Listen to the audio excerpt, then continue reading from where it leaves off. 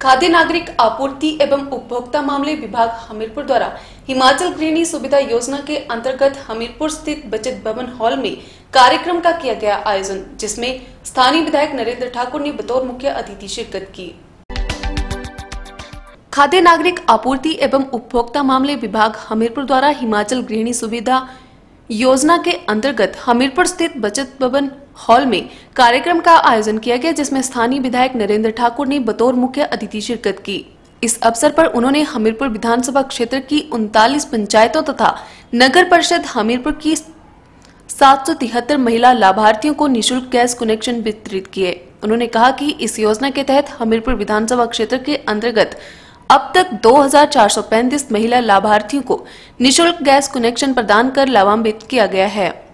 उन्होंने कहा कि योजना का मुख्य उद्देश्य महिलाओं का सशक्तिकरण कर उनके जीवन स्तर को बेहतर बनाना है। गैस कनेक्शन मिलने से महिलाओं को जंगल से लकड़ी एकत्रित करने से मुक्ति मिलेगी तथा उनकी रसोई धुआं रहित होगी, जिससे वे कई प्रकार की बीमारियों से बची रहेंगी। उन्होंने कहा कि केंद्र सरकार द्वारा चलाई गई उज्ज्वला योजना के तहत देश में अब तक 5 करोड़ से भी अधिक महिलाओं को निःशुल्क गैस कनेक्शन प्रदान किए गए हैं। इसी प्रकार हिमाचल गृहिणी सुविधा योजना के तहत प्रदेश में लाखों महिलाओं को निःशुल्क गैस कनेक्शन प्रदान कर लाभान्वित किया गया है। उन्होंने कहा कि 27 दिसंबर को प्रदेश सरकार को सत्ता में आए 2 वर्ष का कार्यकाल पूरा हो रहा है तथा 27 दिसंबर तक प्रदेश में ऐसा कोई घर नहीं होगा जिसकी रसोई में गैस कनेक्शन न हो। नरेंद्र ठाकुर ने कहा कि प्रदेश सरकार के प्रयासों से आज हिमाचल शिक्षा तथा स्वास्थ्य सेवाओं के क्षेत्र में नंबर 1 बना है।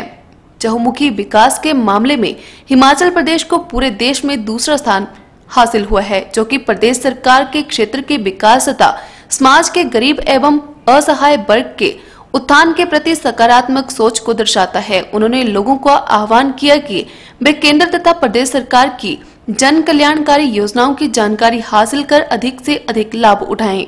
इससे पहले नियंत्रक खाद्य नागरिक आपूर्ति एवं उपभोक्ता मामले शिवराम राही ने मुख्य अतिथि का स्वागत किया तथा हिमाचल गृहिणी सुविधा योजना के बारे में विस्तार से जानकारी दी। इस अवसर पर नगर परिषद अध्यक्ष सुलोचना देवी, जिला भाजपा महिला मोर्चा की अध्यक्ष राजकुमारी, हमीरपुर मंडल महिला मोर्चा की अध्यक्ष सुमन कपिल, भाजपा कार्यकर्ता बीना शर्मा, नीना शर्मा के अतिरिक्त अन्य गणमान्य लोग भी उपस्थित रहे।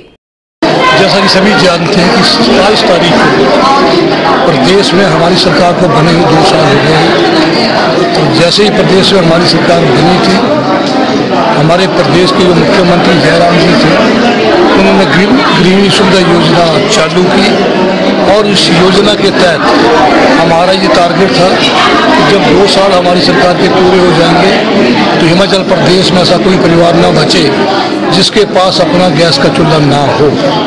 इसी सिलसिले में ये हमारी जो लास्ट डिस्ट्रीब्यूशन हमने गैसों का करना था, उस प्रोग्राम के तहत आज लगभग 700 गैस के कनेक्शन जो है आज दिए गए।